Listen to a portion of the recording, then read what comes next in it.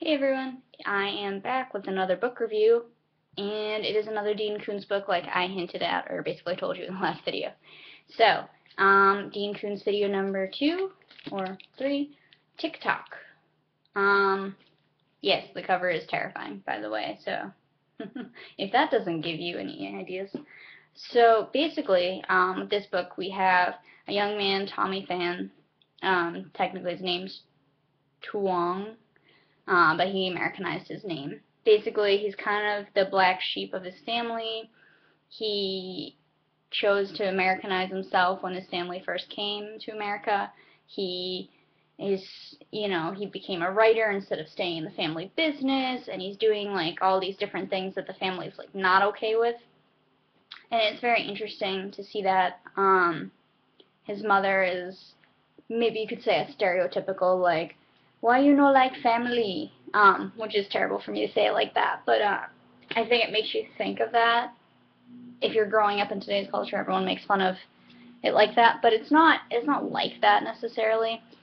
Um, she's very sad, and she's like, you come home, you need to come home and be with your family, you need to eat the traditional foods, like stop going out for these cheeseburgers, they're gonna kill you, and you write these terrible books. And it's not that he writes terrible books, he doesn't. She's depressed, and she's sad that one of her sons is not following the family line. And so with Tommy, it's weird. He gets excited, he's buying his Corvette. He just buys this beautiful Corvette, and it's something that shows him that he's made it in America, because it's something that he saw when the very first time he like showed up to America. He sees this Corvette and he thinks, that's what I'm gonna get myself one day. So he does, and to him it's like this beautiful thing, like it represents he's made it, he's living the American dream, he's who he wants to be. And he tries to call his mom, and his mom's like all upset about it, and she doesn't appreciate anything that he's done for himself, or at least it doesn't seem that way, and so he's upset. So he goes out and orders this American meal, he's talking to the waitress, and he's all excited.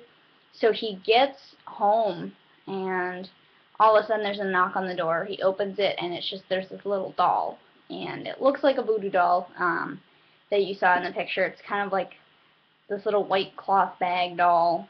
It reminds me of the ones that like people are like, oh, put the pin in his arm and it'll hurt him. And so he gets one of those dolls and he brings it in, which apparently you don't do. Don't do that ever. He brought it in, and he's sitting there, and then all of a sudden the voodoo doll just starts coming to life, and it's moving. You don't notice it at first, and then all of a sudden like it has a note taped to its hand in Vietnamese. And it's like, it's horrifying because Tommy can't read it. And so everyone's like, you can't read it, and blah, blah, blah. And like his friends are like, aren't you supposed to be able to read that? That's your language. And he's like, I know. So there's a note that he needs translated. And then all of a sudden, the pin that held the note in the doll is gone. And then the pin's in his leg, and the doll starts coming to life. And the doll is attacking him and shrieking at him, and he doesn't know what the doll wants. And then all of a sudden he gets this, the deadline is dawn. And he goes, what?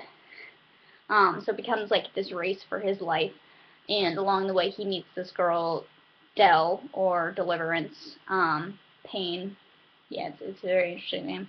And Dell saves him, and then they kind of end up in this journey together, because the thing's going to come after her. Like, it doesn't want any witnesses. And they see that pretty clearly when other people try to get involved. So this thing is chasing them and taking on different forms, and it's interesting to see. And like, there's something supernatural about Dell, and there's something supernatural about like her dog joins in, and he can't figure it out, and it's just like the whole night is supernatural, and it's crazy, and it's constantly like running. So it's interesting in that way. It's creepy because the doll is, you never know where the doll's going to be, then the doll's there. And in general, in horror, dolls are terrifying. Dolls and small children I found to be absolutely terrifying. So it becomes this run through the night, and then it's absurd. It's absolutely absurd, and then Tommy's like questioning it, and then as the night goes on, he's just like accepting everything. And then the ending, again, it blindsides you, just like Your Heart Belongs to Me. The ending is absolutely just, didn't see that coming at all. I mean, some little parts of it you may have seen coming. Like, you can definitely pick out, like, oh, this is going to happen between these people or whatever. But a lot of it you don't see coming, per se. So that's very interesting. Some of the characters that just accept things, and you're just like, what,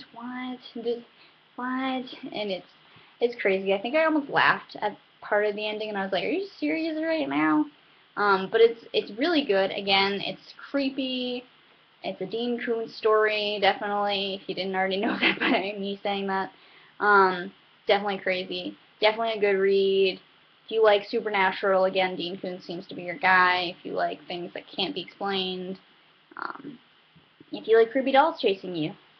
If you like a little bit of horror and thriller in your life, go ahead, read it. If you're slightly a scaredy cat like me, you can still read it, actually, so that's pretty cool. Both books you can handle. So that is my book review. Going to take this sidestep in time to just say, you may have seen, if you've looked on my profile, I recently shared a video of my friend Charles Berthow. Yep, this is the problem when you can't say your best friend's last name. He is an amazing bassist, and he's been writing some songs of his own. He just recently published a book with his teacher from Berkeley, and he just published a video on the Lion King song, Just Wanna Be King, I believe it's called. I shared it, and of course I forgot the name, but it's on my profile. Please go check it out. If you love Disney, if you love The Lion King, you'll recognize the song immediately because he's that good. Also, somewhere on his profile, you should go check it out, is Colors of the Wind. So definitely, if you like music, if you like bass, please go check my friend out. He's amazing. He deserves it. That is all for me for now with book reviews. Maybe I'll get some other type of reviews to you later, maybe some comedy for you. Who knows? A couple days left before vacation, so we'll see. I plan to take out lots of books, read them maybe over vacation. Going to be a lot of beach days in my life coming up, so got a lot of reading to do. Enjoy the day, everyone. It's beautiful out. It's slightly fallish for August, but, you know. Anyways, have a great day. Go read some books. Go watch some movies, TV, etc. Okay. Bye.